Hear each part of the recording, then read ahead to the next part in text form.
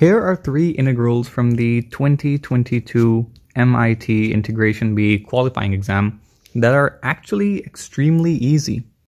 The first integral of the video, it's pretty obvious, right? I mean, down here you have x plus sine of x, which is some function of x, right? And if you take the derivative of x, you get 1 plus the cosine of x, which is exactly what the numerator is. So you have a function downstairs, sorry about that, you have a function downstairs and its derivative upstairs. So this evaluates to the natural log of the function, which is x plus sine of x, plus, in the words of Cristiano Ronaldo, 3. Now this integral, although pretty easy, is actually kind of cool, and I'm glad they actually put something like this on the exam. So you have the inverse tangent of x and the inverse cotangent of x. And now the inverse tangent and inverse cotangent functions are defined for all real numbers x.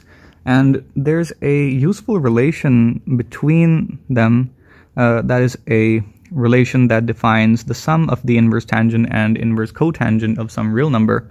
Well, this is something that I learned in high school, and you can actually verify it using a graph too, that if you add up the inverse tangent and cotangents of some real number, you get pi by 2. And you can verify that on a graphing calculator like Desmos or any other graphing calculator, that if you plot the graphs of inverse tangent and inverse cotangent of x, you just get a horizontal line that cuts the y-axis at pi by 2. So that means everything in the numerator is just pi by 2, which is a constant, so let's take it out. 1 to square root 3, 1 by x dx. And this reduces to the natural log of x, with limits being 1 and square root 3. Now the natural log of 1 is 0, so just ignore it, and you're left with the natural log of square root 3, or 3 to the 1/2, which can be taken as a coefficient of the logarithm. So you have pi by 4 times the natural log of 3. And for the last question, okay, even this isn't really that hard. They just threw in every single one of these 6 trig functions. And the moment I saw this, I had another, in the words of Cristiano Ronaldo, a 3 moment.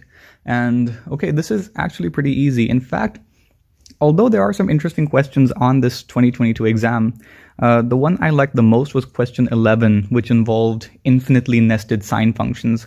And I've also made a video solving that. And I've provided the link to that video in the description, so do check that out if you like this video so far.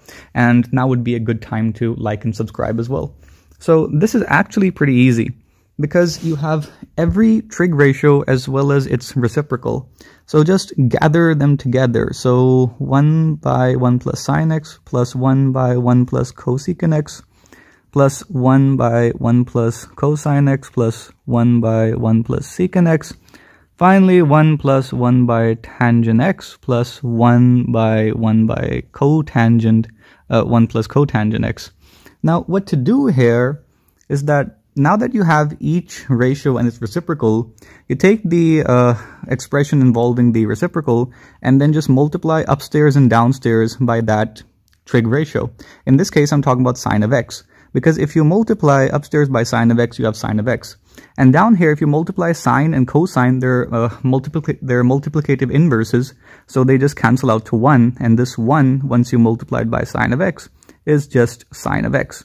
So you can write this now in blue as sine of x divided by 1 plus sine x. And the same logic applies here, where you can actually use the cosine ratio here. So you will now have, oh, sorry about that, the cosine of x divided by 1 plus the cosine of x. And by a similar token, you will have the tangent of x divided by 1 plus tangent of x. And you have a bunch of common denominators here too that really make things a lot more simple. So anyway, you have 1 plus sine of x divided by 1 plus sine of x. And you get the idea. They cancel out, right? So you're going to have 3 cancellations like this. You have 3 cancellations like this, and you're going to be left with 1 plus 1 plus 1, which is 3. So the answer is 3x plus, once again, 3. Quote Cristiano Ronaldo. Anyway, I hope you enjoyed the video. Be sure to like and subscribe. Thank you. See you next time.